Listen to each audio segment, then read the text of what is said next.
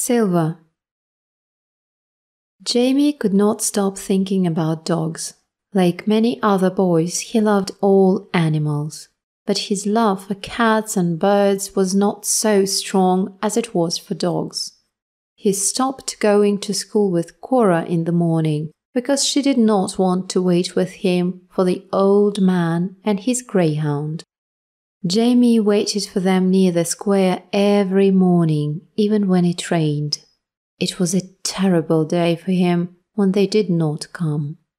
He was a little afraid of the old man, so he did not say hello to him when he saw him.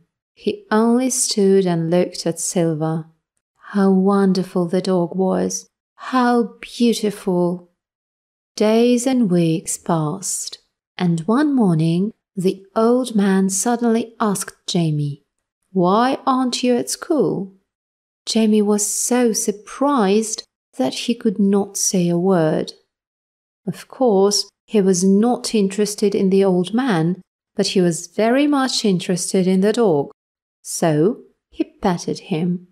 But he saw that the dog was afraid of him. He did not even look at Jamie. 3 weeks passed. April was almost over, and one Saturday morning, Jamie decided that he must speak to the old man again. "I'll ask him some questions about the dog," he thought. "I hope he will answer me. Then I'll ask him to let me take Silver for a walk sometimes. That will be wonderful. But I won't take him to the square. I'll take him to Hyde Park." He remembered how he liked to watch people with their dogs on Sunday morning in the park. Of course, he was more interested in boys who had dogs. The boys threw balls into the lake, and the dogs ran into the water and brought the balls back. The boys shouted and played with their dogs. "I'd like to do all those things with my own dog," he thought. "Of course, I'm not sure that Silver will want to play with me. He's not like other dogs. He won't play games like that. That is because he lives with an old man.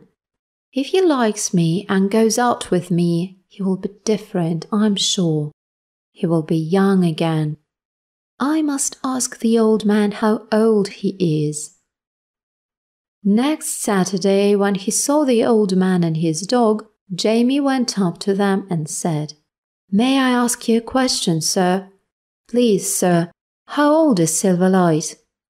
The old man looked surprised. "How do you know my dog's name?" he said. "You told me his name long ago," said Jamie. "I don't remember. I'm surprised that you remember it." "Of course, sir. He's such a beautiful dog. How could I forget his name?" The old man began to walk again, and Jamie walked behind him. "How old is he?" he asked again. The old man did not answer Jamie's question.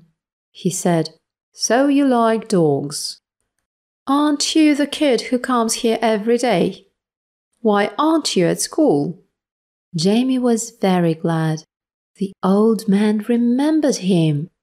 "That's right," he said, "every day." "Well, why do you come?" "To see Silverlight, of course. It's a terrible day for me when I don't see him. I want to see him every day, sir." "Why?" said the old man. "What is there so wonderful in my dog that you have to see him every day?" "Well, I don't know," said Jamie slowly. He couldn't explain why he loved the dog. "The old man will laugh at me," thought Jamie. "He will not understand me." "I don't know," said Jamie. "I just like to see him. I've never seen a greyhound before." "So," said the old man, "you are interested in my dog?" "Yes," said Jamie, "very." "And you want to know how old he is?" "Yes, I want to know everything about him." The old man smiled. Jamie was surprised. He was sure that the old man never smiled. "You are like me when I was a boy," he said. "I liked to be with dogs. They were not always friendly and beat me many times. I wasn't interested in reading like many other boys. It was only dogs and horses for me." Jamie listened and watched the greyhound. The old man began to talk about the horses in the First World War, how they loved masters and how they died with them. They were friends of men, like dogs. Jamie was sorry for the old man. "I think he's lonely," he thought. "He needs a friend, so he keeps a dog." "Well," said the old man at last, "I have to go now, young man. We must meet again sometime." "Oh yes," said Jamie. "If you want me to take Silver for a walk, I'll do my best. I'll take good care of him." He looked down at his shoes. "He will say no," he thought. "Of course he will say no." "Where can you take him?" the old man wanted to know. Jamie looked up at him, full of hope now. "I can take him to the park. It's so nice there in spring." "All right," said the old man. "Take him to the park. It is not so easy for me to go there now. I'm old." Old. And again Jamie was very sorry for the old man. "When can you go there?" asked the old man. "Tomorrow? Tomorrow morning?" Tomorrow morning. Sunday morning. It was wonderful. The old man said yes. Jamie could not sleep that night.